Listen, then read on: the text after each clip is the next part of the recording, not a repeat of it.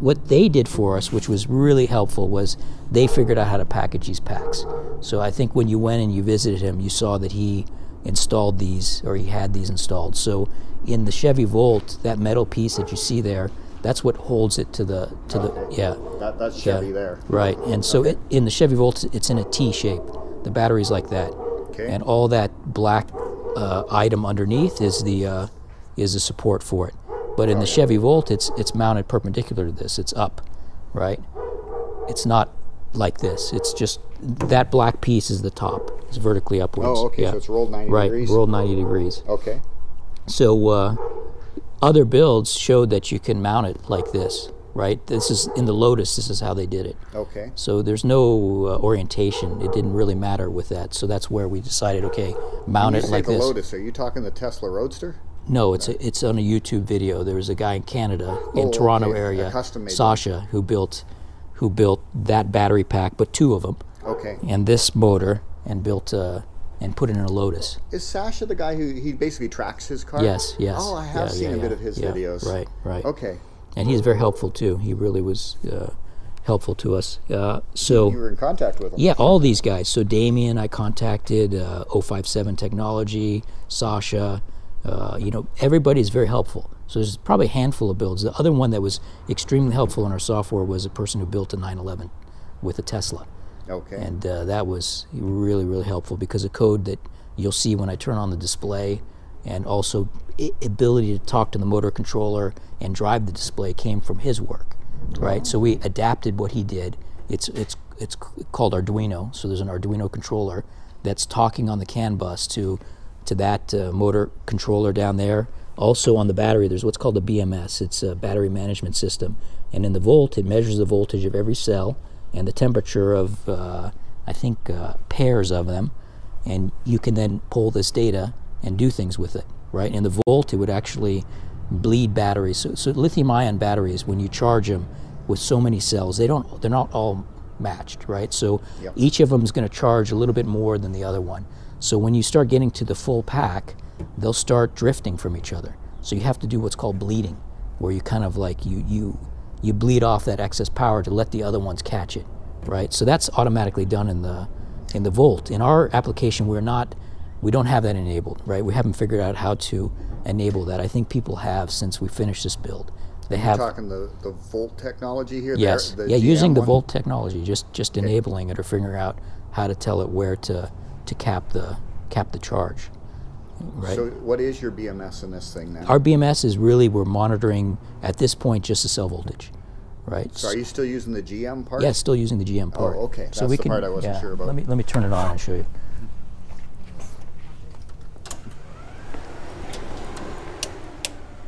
So if you go, so this is this is the display. So this is, you know, the data from.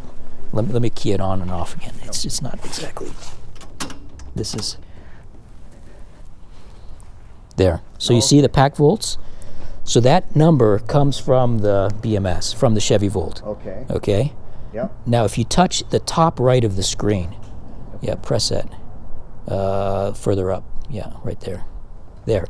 So what this is doing is reading. There's 96 cells, and it's going through and saying what's the max and what's the min and what's the range. Okay. Okay, and that's sort of what I look at when I'm charging it or discharging it, because the range should be close. You see how close it is? 0.008 volts. That's the far right. Yeah. That's a good range. When you really start getting discharged, they can go up to 0.1 volts apart, and that's when you know you're.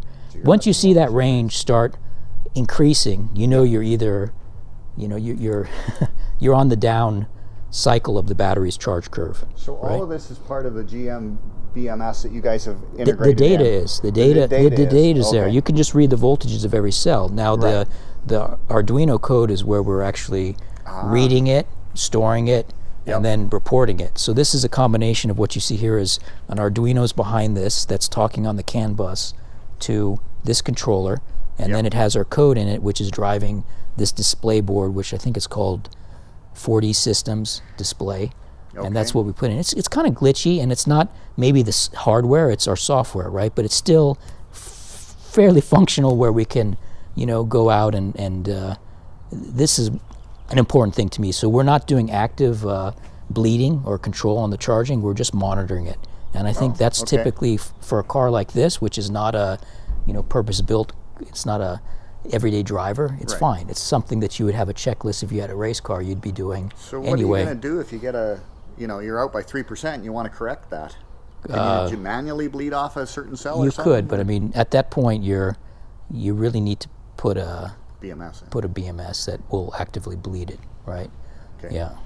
But now the packs. This is also a testament to the Chevy Volt battery pack. Really, it came to us very well matched. So it in its operation or life of how many miles, this might have had already 60,000 miles on it before we acquired it from salvage yard.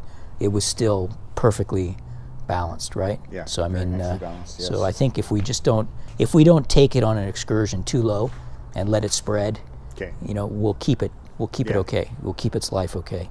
So it's like when you'll on the discharge is where you can get them to spread, and then on the charge, at the top of the charge is where you can start spreading them if you don't have active capping. So we're never discharging it below a certain threshold, and we're never charging above a certain threshold. That's our strategy, right? Okay. But others might have a different, others might say, no, you need a BMS. So that's kind of, it's two schools, Yes, I'd like a BMS, but at this point, that's another layer to put on it. Yeah. And right now you don't need it because your batteries are nicely matched. Right, exactly, yeah. So we put in, controls so we've got the components of the car. I talked a lot about the battery and the motor controller, but the other areas you need are a DC to DC. So what this does is it takes the high voltage from the pack and it converts it into 12 volts DC. Oh, so you don't have a 12-volt battery in here? There's a battery, but the battery is what it's charging, right? Okay. So it's using the battery as like the storage medium, right? So this is from a Chevy Volt. Okay. And so this goes from 300 volts down to 12. Exactly, right.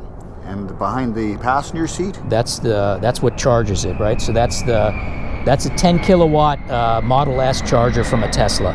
Oh, so you're charging from the wall to the... Yeah, so this is basically, called a J1772 charge port. Sure. This is where you come from a charger like what's on the floor over there. Yeah. The AC from that goes into the charger, and then the charger is what converts it from AC into high voltage DC. And that high voltage DC connects through this junction box to the battery. So this technology, like Teslas have their own one that you can convert to this. But, I mean, this is my leaf connector too. Exactly. So we use this because it's the most standard. We could have put a Tesla on it. I mean, if we just lifted it from a Tesla car, it's just, there's, line, neutral, ground, right? Yeah. Those are your three. And then 2 pins for, I think they call it proximity and signal. That's the gist of this connector, right? Yeah. Right. And then that has to be wired into the appropriate inputs of the Tesla charger for it to function, right? But this could be a Tesla charger if we wanted it to be. I mean, the Tesla. Yeah. We're using what's called a Tesla tap to convert from the Tesla to a J1772 at this time. But outside, I've got the J1772 chargers that we could use as well, native without an adapter. Okay. Yeah. So that's an important part. Is you need that, right? You need a DC to DC, and you need an AC to DC. Right. And so those are what are behind the seats. Those two items. That AC to DC is water cooled, right? Okay. And so we run it on. Our cooling loop is one cooling loop for the battery and the charger, and then another cooling loop just for the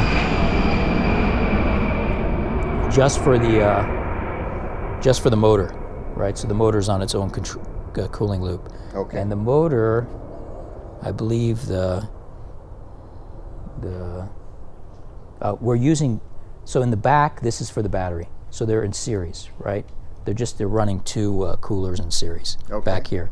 And then for the motor, the radiator's in the front and the fans in the front for it. Okay, so you got 3 radiators in here. Right. And just to get the square footage. So you're running the coolant line through the frame like the stock car does too. Yeah, they are. There it is there coming out. Right. Okay. So that's what goes to the motor. So it's just like, I guess, in the Goblin, right? Yeah, it does the same thing. That. Right. Absolutely. And then, that's why we have 2 reservoirs here, right? Okay. So the one thing is that, the type of coolant needs to be proper so it doesn't have electrical conductivity. So when we got it, it had one type, and we changed one of them on the battery loop. But we need to change the coolant on the rest, on the motor loop and what have you next. Oh, so right? a stock automotive coolant won't work No, correctly. it's not the right coolant to you use. gotta get Tesla coolant or something? Or Chevy Volt coolant, you know. So you, since it's a combination of, you know, different systems, but it's, so that's the coolant has to be looked at, and there's YouTube videos about the coolant. If you put the wrong coolant, you could cause it to gel in the cells and you've destroyed your battery. So that's why Tesla says never change your coolant. Don't touch the coolant. We'll touch the coolant, right? Yeah, because if you put the wrong stuff in, it will not be good, right? And it's a very small passageway through the cells for the cooling.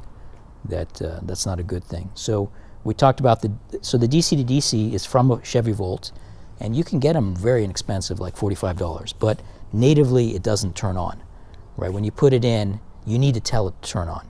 So that was kind of the effort we had to go through, was to find the CAN bus code that says how to switch the thing on. From my understanding, the Tesla one will turn on automatically, right?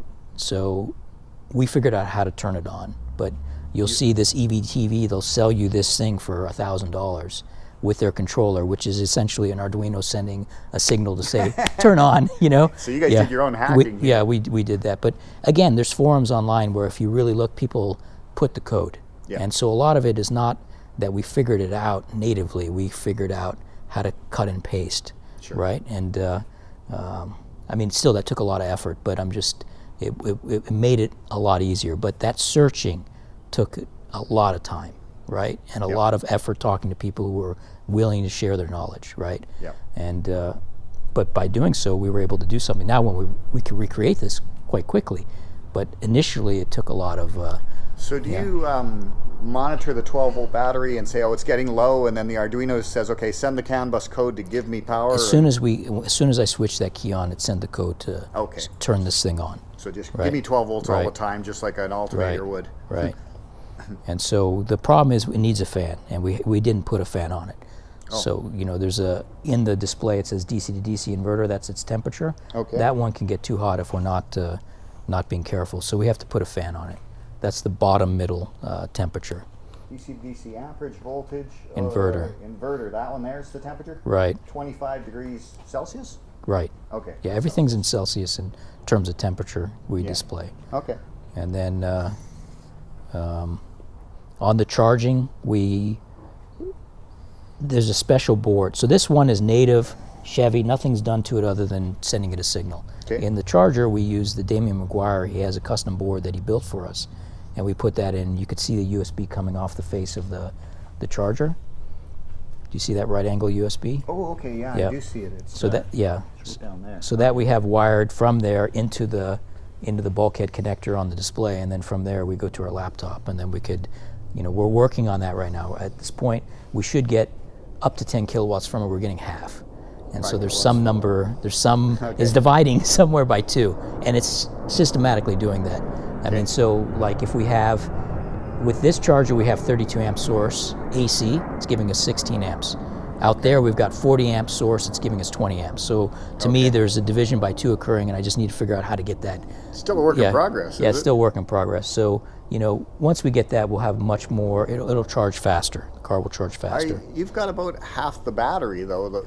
I'm just wondering. Yeah, but it's still, you want to charge. I mean, I don't want to, I mean, you've had RC cars or things, and you've run those and they die, and you want to get back out there. Don't you want it to charge fast, right? As fast as you can?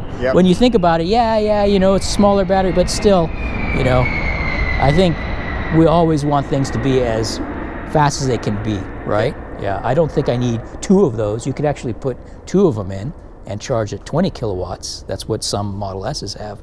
That's overkill for this application, right? But maybe using this at 10 kilowatts is great. It'll charge it in an hour and a half or hour or something, right? So the other thing that we did is, so we talked about those subcomponents, the display, the batteries, the motor. This is kind of the heart of the connections, which is the high voltage junction box, right? And this is what you'll see people show, and you'll see it in videos, but maybe it hasn't been explained fully, right? It's a little tight to see, but everybody does it a little bit differently, okay?